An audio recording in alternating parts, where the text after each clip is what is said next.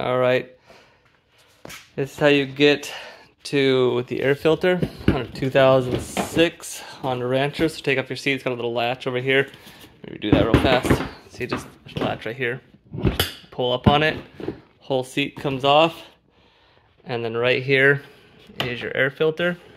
You can just undo these clips, and it should pop open right there.